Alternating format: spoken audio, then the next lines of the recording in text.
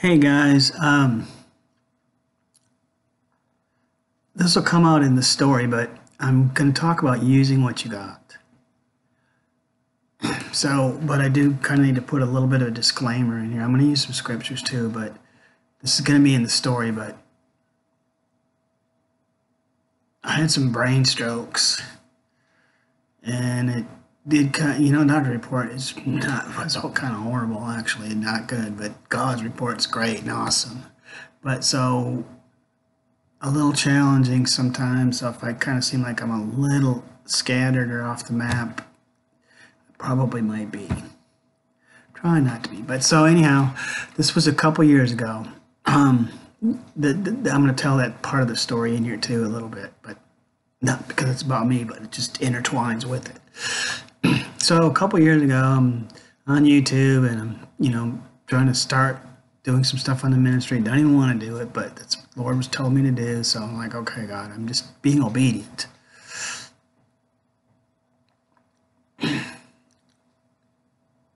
Gives me scriptures to go with it too.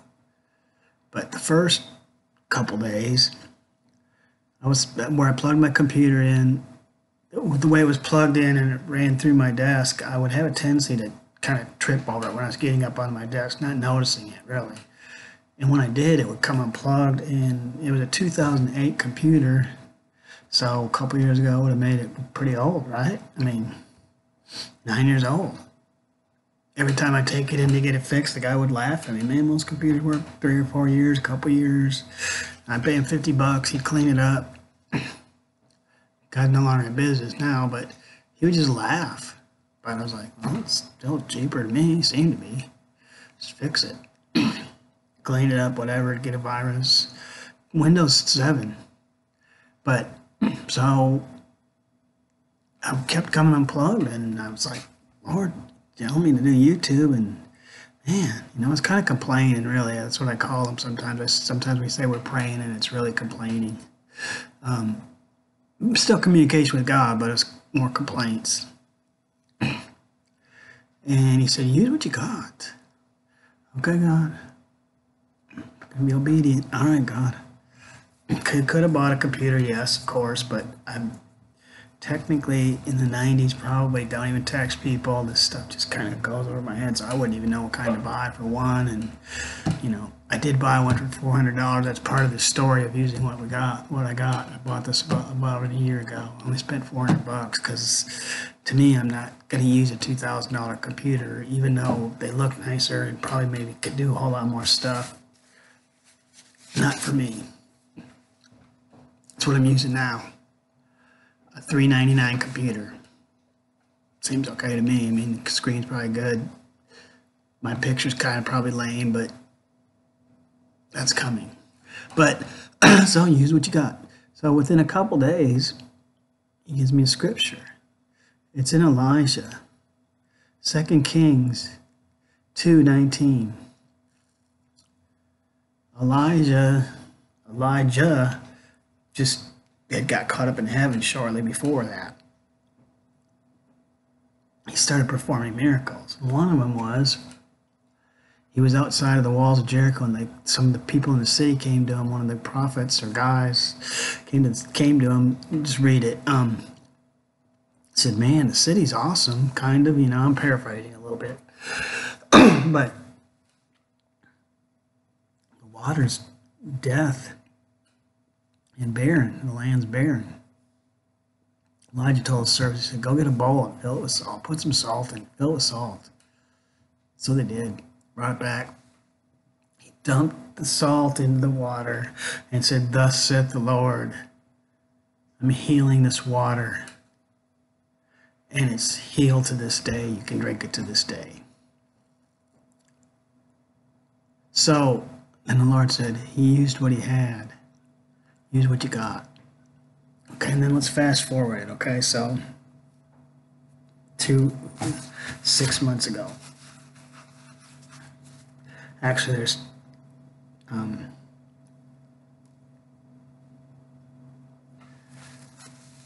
let's fast forward it to a year and a half ago.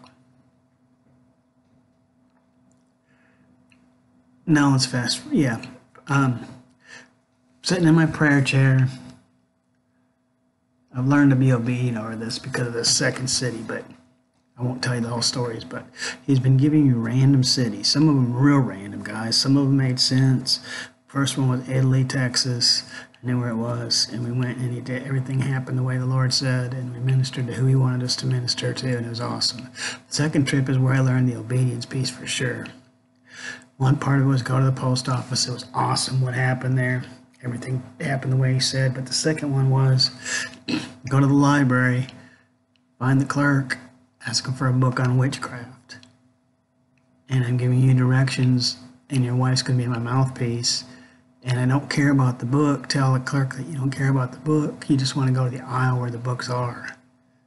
I didn't tell my wife, guys, but we did go. It was a little town called Little Elm. Last one was in Pennsylvania.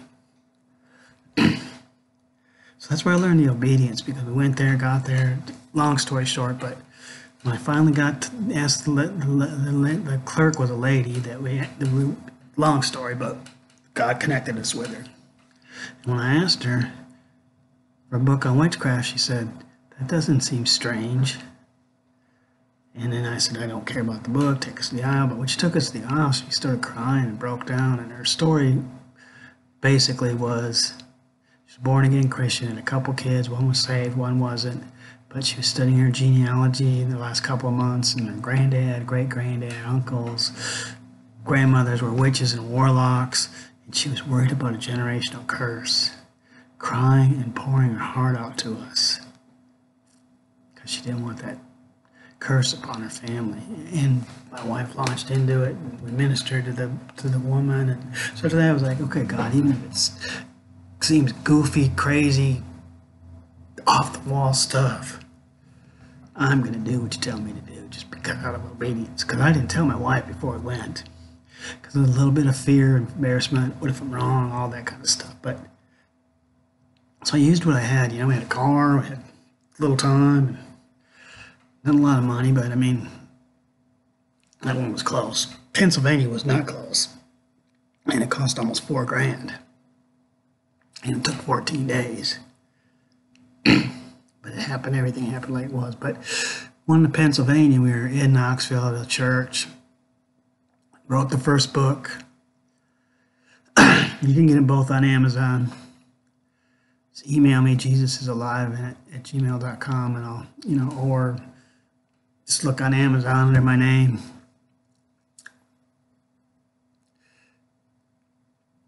But he told me to write another book, and he gave me the title and told me how to put it, which I got out now. That's the one I really want you to get. I'm going to put it on in January for $4. I'm going to keep this video under 15 minutes, I promise. I'm kind of watching the time, and I want to start getting these shorter. And he said, put Jesus in big bold letters. Christ in you, the hope of glory. How we're His story, we're His voice, we're His feet.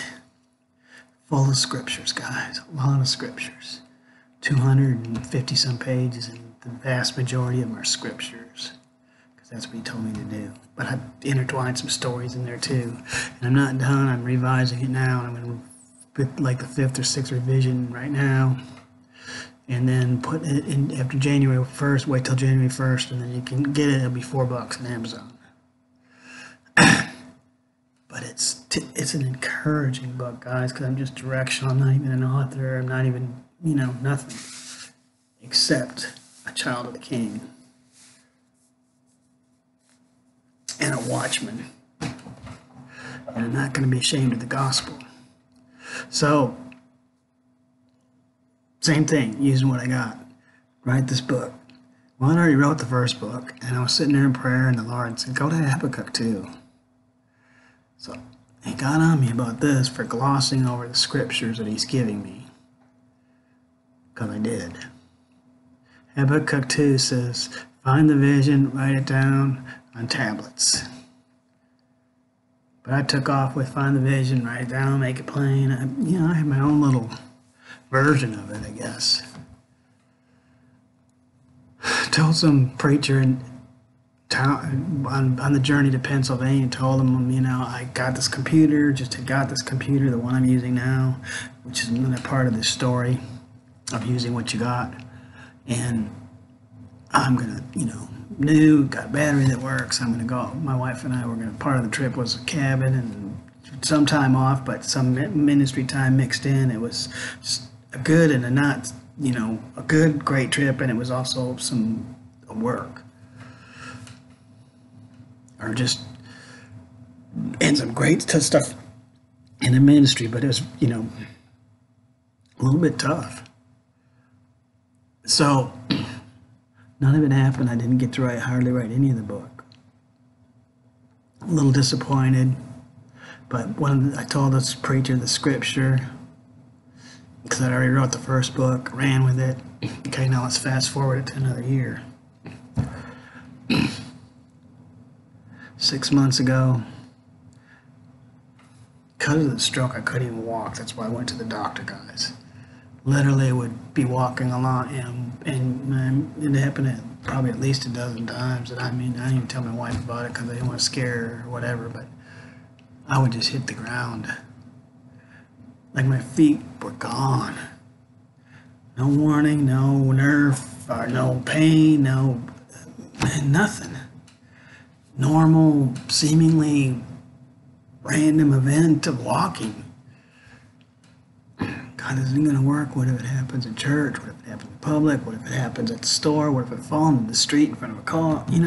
a little bit of fear, but mostly apprehension. But like, man, God, this is not going to work. I'm going to hurt myself or kill myself even, It's just kind of like, man, this is not going to work. So I went to the doctor, and long story short, they did all the MRIs. But it had taken part of my brain where the balance was and wiped it out pretty much. They took pictures of it, and gray matter, white matter, it just died, whatever. Gave me a perplexed look when I asked him what to do.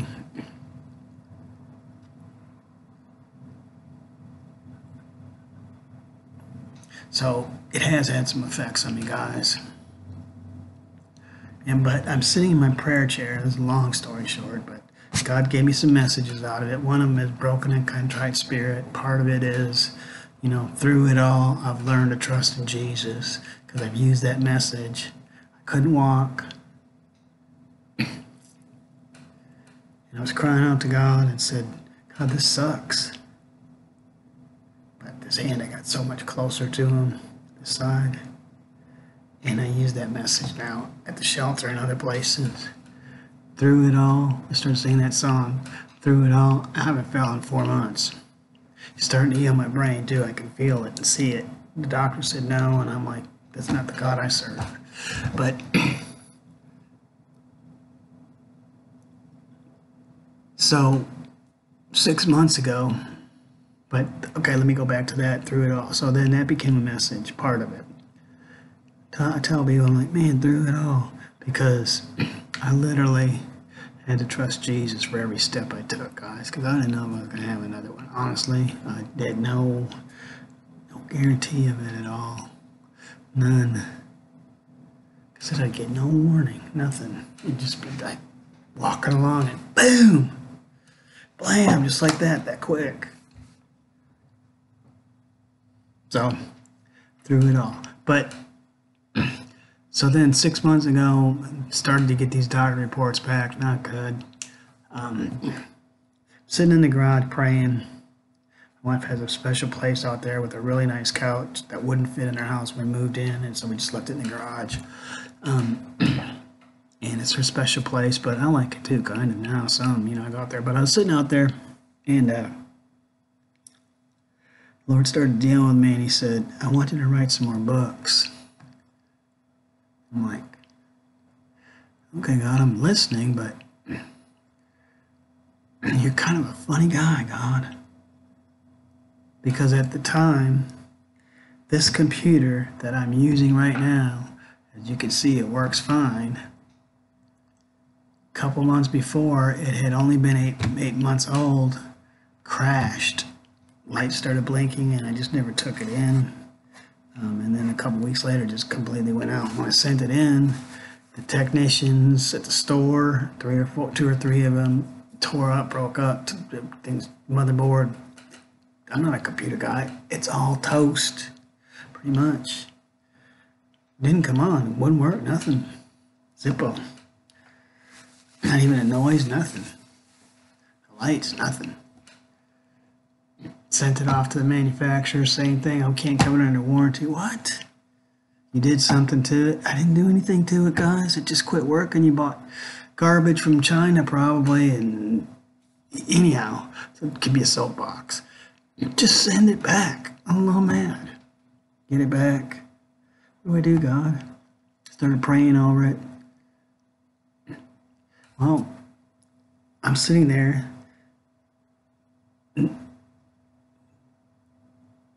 Took 2 months, but now here it is. But at the time, I'm sitting there in prayer. Just got the computer back. Came on for a couple days. I turned it on after 3 days. For 3 days, did what the Lord told me. It came on for a couple days and it quit again. I'm like, Lord, I've just been praying and praying and praying over it. 2 months. Works better now than it did before I sent it off. Honestly, it's working right now. I'm doing this YouTube. So.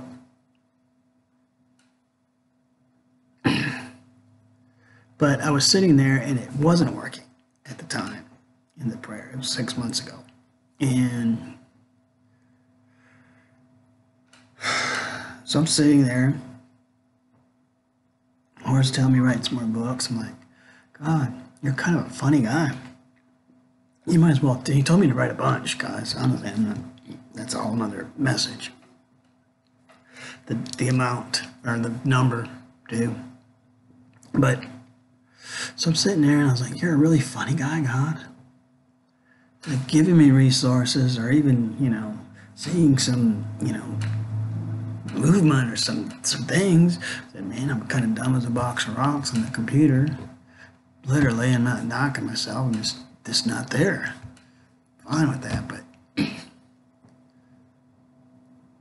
using a computer from 2008 with Windows 7 doesn't work real good, guys, with now today's technology. I mean, try it sometime. Some of you guys are in the technological field. It's like, man, it's probably comical. Comical even to people that aren't. It's just like, my computer's broke. My other one's broke. Didn't really have the finances to buy one, and even if I did, I didn't want to. But there was some stuff that was transpiring that I didn't see. But I said, God, you're a real, I said, I can't walk. My brain is kind of malfunctioning. Short version of it, it still happens some, and it's a little frustrating, but I'm getting through it because of what I'm doing with the computer and stuff, and it is getting better. But went to a doctor the other day and had to fill out some forms, bunches of them. Signed and dated, and a bunch of dates on there. Well, he asked me, he said, why'd you put June of 2019 on here? I don't know. So, deeper than that, but it's like, okay, God. But so, there's still a few things there, but I'm sitting there and I tell God, I've got to have my brain gone, bogus computer, stripping things. I said, you're a funny guy, God. You might as well tell me to build a rocket ship here in Dallas. And my neighbors will love it when it launches and burns their house up. I was being stupid. Just kidding. Then the reality sunk in. And I looked down, and in my wife's favorite place to pray, in front of her couch is a table she made. And there, sitting on there, was the copy of this book, Jesus Christ in You, the Hope of Glory. My eyes locked on it. And the Lord said, that didn't exist. Last year, when I told you to write it, did it? No, God. Don't you think I'm going to help you write these? Yes, God. Use what you got. Back to that same thing, use what you got. Okay, God. He says, go back to Habakkuk 2 and reread it. And I did. Same thing. You got a Bible? Use what you got, guys. What do you have? So, Habakkuk 2, write it down on tablets. Well, 2 days before, I just canceled my DirecTV after having it for 14 years, bro. A long time. I got tired of the garbage on the news, guys. That's the only thing I was really watching. I like the History Channel and stuff too, but it's like, I don't, $130. I don't really like it. I told my wife, I said, this is how we're going to pay for a tablet from AT&T. It's $85. It's, you know, so we're going to save $50 on top of, you know, it just made sense. A tablet. I'm about to buy a tablet, which I did. Then when I bought it, I could talk to the tablet and it writes down what I say. And there's all these books that the Lord's told me to write in the computer. Yeah, maybe just not that hard to get. I mean, it's in my documents. Like, it's there. And I can just talk and type way quicker than I know how to do. I don't even know all the technology of it. So it's like, I don't have a brain. Well, no, he's the smartest guy, but he's fairly smart. Still am, but it's like, God gave me a better one. They're AT&T. Smarter and greater and faster than me, I guess. I don't know. But it works. I'm using what I got. So, Habakkuk 2. Find the vision, write it down, and put it on tablets. So there you have it. Use what you got. I'm going to end with this, guys.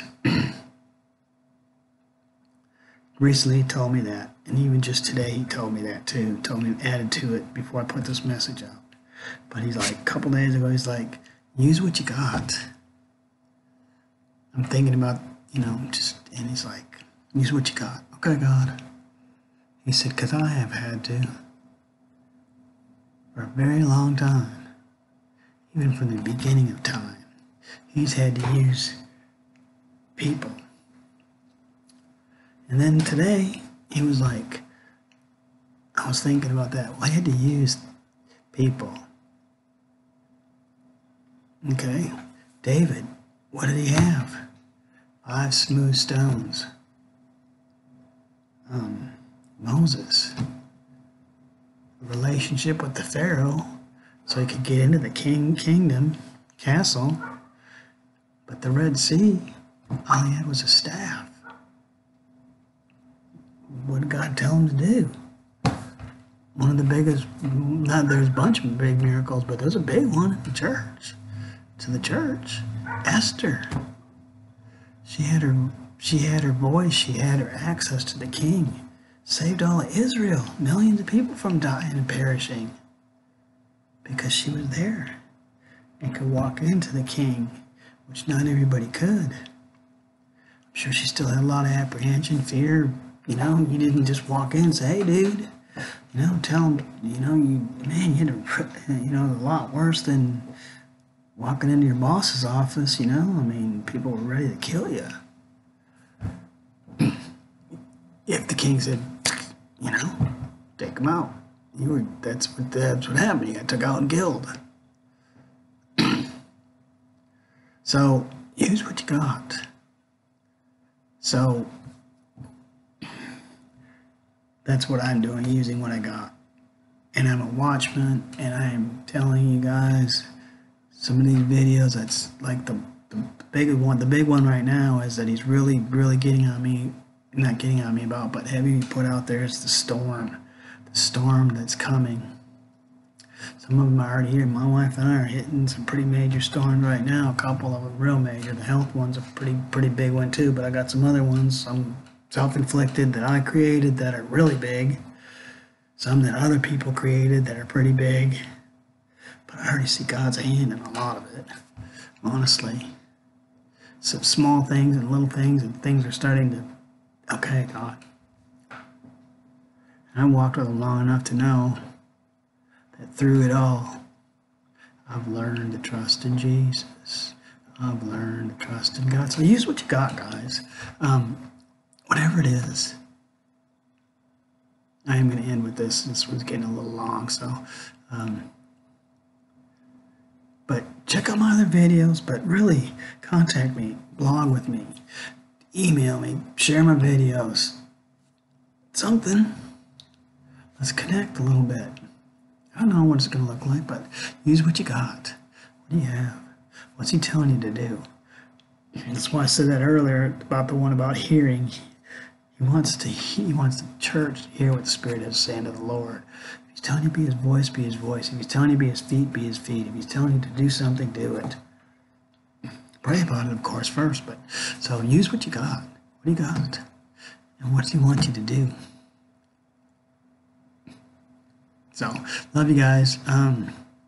Tried really hard not to make this long, but here it is. Love you.